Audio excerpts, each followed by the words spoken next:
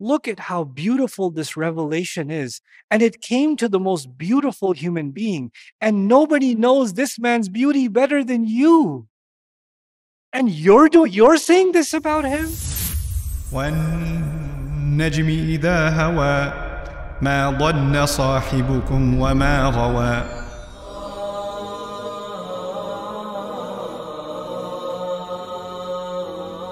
Bayyina TV doesn't just teach you about the Quran. You can also learn Arabic from a brilliant teacher. Ustad Nouman Ali Khan has made this beautiful ancient language easy to understand. So you're not only improving your language skills, but your understanding of the Quran too. Tap now to check out Bayyina TV. Now we're going to talk about this second ayah. Very beautiful, very heavy ayah of the surah. مَا ضَلَّ صَاحِبُكُمْ وَمَا غَوَى. Your companion is not lost, and he's not deviated. Who is it talking about? I was talking about the Prophet ﷺ.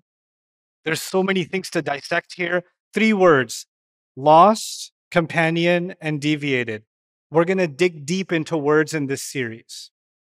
And this will help you with the rest of your Quran study also, because these words come everywhere, right? So I want you to learn something about Quran vocabulary today. Okay? Something all of you need to know. Arabic is not like other languages. Arabic, a word has a meaning, and then it has something called secondary meanings. Okay? You know how you have like the main dish, you have the burger, but it also has the ketchup and the mustard and the mayonnaise? Well, every meal comes with some ketchup, mustard, and mayonnaise, and that's all part of the overall flavor, isn't it? So what happens is, words in Arabic have a meaning, like dhalla means to be lost, but it has some secondary meanings, and you have to keep those in mind to really get an idea of what the word means. So there's primary meanings and secondary meanings, okay? For pretty much every word in Arabic, it's like that. Primary meanings and secondary meanings. Now, when you read an English translation of the Quran, what are they giving you? The primary meaning. What are they not giving you? The secondary meaning. And sometimes you have 2 different words that have the same primary meaning, but they have very different what? Secondary meanings. But when you're reading the English translation, you can't tell them apart because they only gave you what? The primary meaning. Which is why studying vocabulary carefully in the Quran is very helpful, because Allah uses very precise words. So we're looking at the word dhalla, to be lost, and we're going to look for the secondary meanings. The white box means what? Who's this for? It's for me, but I'll give you something at the end. Now, ضَلَّ الشَّيْءُ خَفِيَ وَغَابَ. Dhalla means for something to hide and disappear. Forget about lost for now. One of its meanings is something gets hidden and something that disappears. ضَلَّ الْمَاءُ فِي اللَّبَنِ. When the water gets mixed with the milk and you can't tell that water was ever there. It looks like pure milk. That's the dhall of the water, because it got lost and hidden and mixed in. أَضْلَلْتُ الْمَيْتَ دَفَنْتُهُ. When you bury the body, bury the animal or bury the person, and now you can't tell that there was even a grave here, then you've done idlal of it because you can't tell the dirt from the person underneath it. So غَيَّبْتَهُ, you made it disappear. Similarly, they would say water, sometimes there's a rock, but underneath it there's water, right? But you don't even know there's water underneath because it's covered by the rock. They would call that kind of water dalal. They would call it that because it's hidden. It's disappeared. It's not seeing the eye. Similarly, if they saw rocks in a valley that nobody's ever seen, I'm sure there are rocks in that valley, those rocks would be called daladil. So the word has a lot to do with being hidden, disappearing, mixed in. These are some of the secondary meanings inside this word. ضَلِلْتُ الدَّارِ إِذَا لَمْ تَعْرِفْ مَوْضِعَهُمَا. If you were going to my house and you couldn't find it, Google lied to you, and you're at a McDonald's or something. You're like, you live at a McDonald's? No, I don't live there. Oh, I'm dal. I was meant to be at A, I ended up at B. That's actually dalal also. You ended up at the wrong location. By whose mistake? Your own. When you end up at the wrong location, on your own. Finally, ضَلَّ الشَّيْء يَضِلُّ ضَلَالًا أي ضَاعَ وَهَلَكَ. Dhalla also means for something to go to waste. Something to go to waste, or something to die, or someone to die. Like, أَلَمْ يَجْعَلْ كَيْدَهُمْ, you know it? أَلَمْ يَجْعَلْ كَيْدَهُمْ فِي تَضْلِيل, from the same word. He put it to waste. He wasted it. So being lost, disappearing, and being wasted, and dying out. And finally, كثير التتبع رجل ضال كثير التتبع للضلال, a person who's gullible, you can easily mislead them. That person is called ضال. Anyway, here's what I want you to know about the word lost. The white is the primary meaning. The yellows are the secondary meaning. Okay, that's going to be my format. The white is the primary, the yellow are the secondary. So when two things appear as one, like the milk and the water appear as one, or the dirt and the dead body appear as one. Remember those examples? So when two things become one and they appear as one, when something's wasted or destroyed, and when someone's gullible. These are the meanings of dhalla. So what does it mean for the Prophet ﷺ? Allah is saying your Prophet is not confusing truth with falsehood, presenting them as one.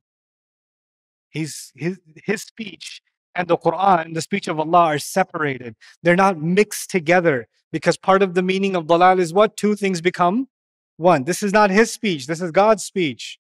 He's not mixing them together. He's not a lost cause. They're like, oh, you were the smartest of us. You were the most honorable. You were the most reliable business person. And this prophet business you started, it's such a tragedy. What a person we lost. What a waste of a talent. Kunta fina marjuwan, like for another prophet, it was said, we had such high hopes in you. You know?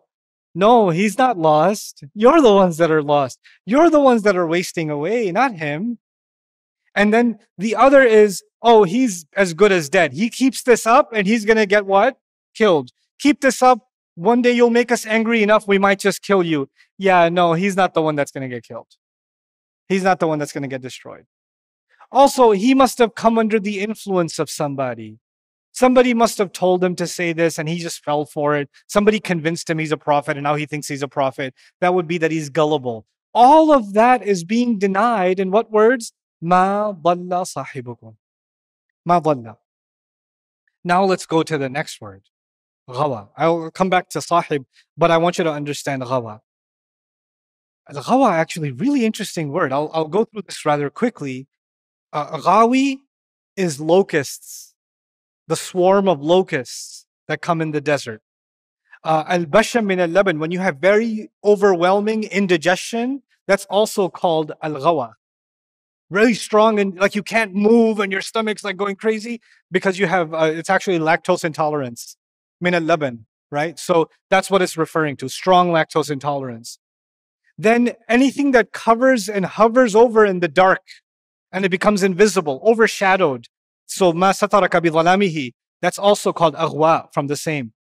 When people, back in the day, the Arabs used to ambush each other, like they used to hide behind rocks and the guy's coming by and they all jumped him, right? So when they jumped him, they would call that taghawu, from the same origin of the word. So ambushing and running over. Are you noticing a theme for all of these? Locusts hover over. The darkness hovers over. The pain overtakes the person. The guy gets overtaken by an ambush. You see that? So this word has a lot to do with what? Being overwhelmed, being overcast, being overtaken. Fine. Then ardun mighwat, when somebody gave you the wrong directions and you ended up in the wrong place. But then this word has some really cool meanings. One of my favorite meanings in this. They used to make a hole, a ditch in the ground, and they used to take one of the baby goats and throw it in the hole. Okay? The Arabs made a deep hole, throw the goat in the hole because they have a wolf problem. So now they leave the goat there at night. What's the wolf going to do? Going to jump in the hole, and now they got the wolf. Right? So they trapped the wolf. That trap was actually called an ughwiya, from the same origin, from the same word. So now we've got the meaning of a trap or an ambush and overwhelmed. And then Ibn Ashur adds, فَسَادُ الرَّأِي وَتَعَلُّقُهُ بِالْبَاطِلِ, when you have corrupt opinions and your thoughts are overrun with false ideas, that's called ghawa. So what do you need? Oh, you got a lot to write down. You can just take a picture. It's okay. This is going to hurt your fingers. But yes, ghawa means deviated. but it has to do with locusts and indigestion and overcasting darkness. All of that you can summarize as just being overcast, and corruption in thought. But now let's get to what is it that this ayah is saying. Now we know two words, ghalla and ghawa, being lost and being deviated, but the deviated has to be overwhelmed. He's overrun. You know how they said he's taken over by a jinn, right? He's possessed, or his mind is overtaken by insanity, or someone else is controlling him. He's overtaken by somebody else. All of that is inside ghawa. Or he's just confused on his own. That's inside dhalla. And if he's setting a trap, if he's a poet and he's just using his poetry to make himself famous, or if he's just, a magician and he's just using his sorcery, he's setting a trap for us. That's inside ghawa. You see? So both of those kinds of allegations are coming inside these words.